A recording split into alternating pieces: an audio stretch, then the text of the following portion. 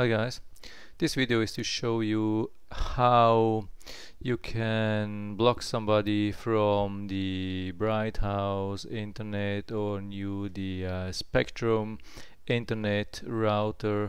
So if you want, let's say, prevent your children from accessing your router overnight, or whenever you want, whenever you think they spend too much time on the internet, and you want to block one or more users, you can do it as following. You go to your internet browser and enter the address of your router. That's the ARRIS router. So I make this window today a little bit smaller, so I don't have to hide all my private information here. So you see it's quite on top.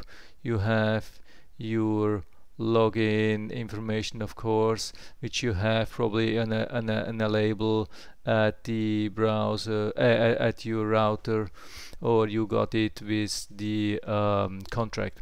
So you have to enter username and password, of course. I do it now. It takes always some time with the ARRIS thing. It says page is loading, please wait a moment. Okay, yeah.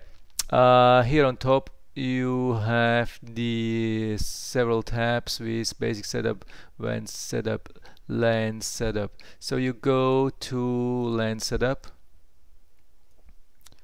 then it says waiting again, of course, and then on the left side you see client list. You have to wait again. Here it takes a little bit longer usually. This first step is only if you need to look up the IP address of the client which you want to block. If you know that, if you have access to the equipment and you can, like, IP config / all on the window, and Windows systems, you will see the IP address. But if you don't know, just go to the here you see you can also enter directly this URL, and you get to the LAN setup client list, where you see all your clients. Especially here below you have the list, IP address, and then you have some names and MAC address and those things, and probably based on the name you will be able to determine which IP address you want to block. So just copy the IP address which you want to block, and then you go to the firewall.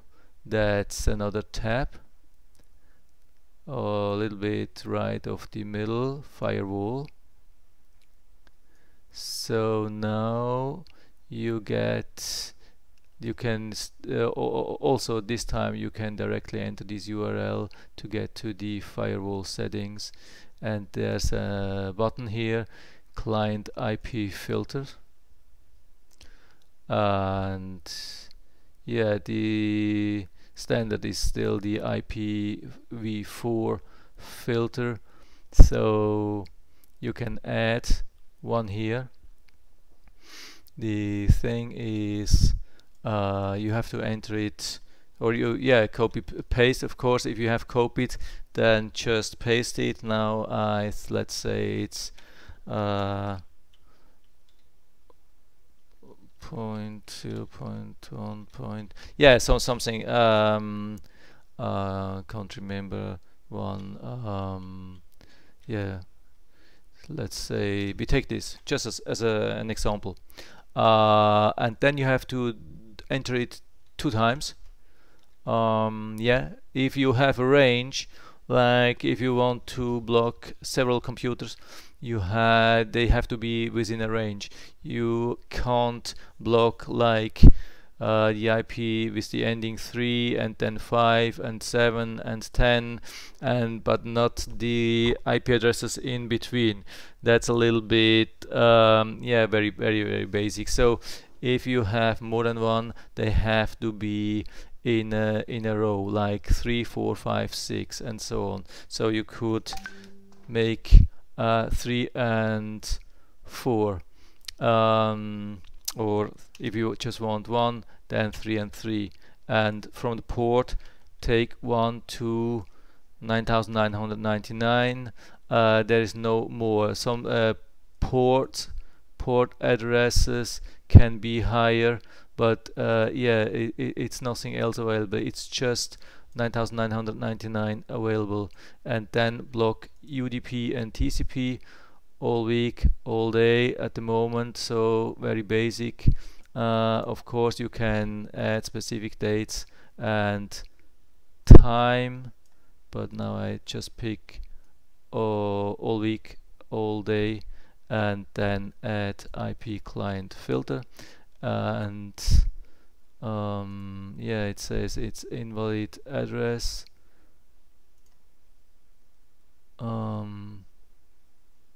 Invalid IP address. Can't remember what have I done. Sorry, totally wrong. Yeah, it's just because of doing the video. So okay, that's a valid IP address here for me. I add IP client filter,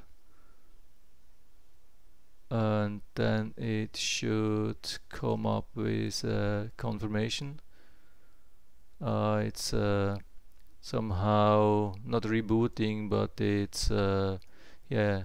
So it's refreshing this page, and then you see your active filter. If you want to remove that, you click on it and then delete. So it probably has to refresh again. Yes, and then it will be gone. So it works like this. Is very simple, very basic, no very much comfort. I hope I was able to help you a little bit with that. If you like it, give me thumbs up, subscribe, and have a great day. Thanks for watching anyway. Bye bye.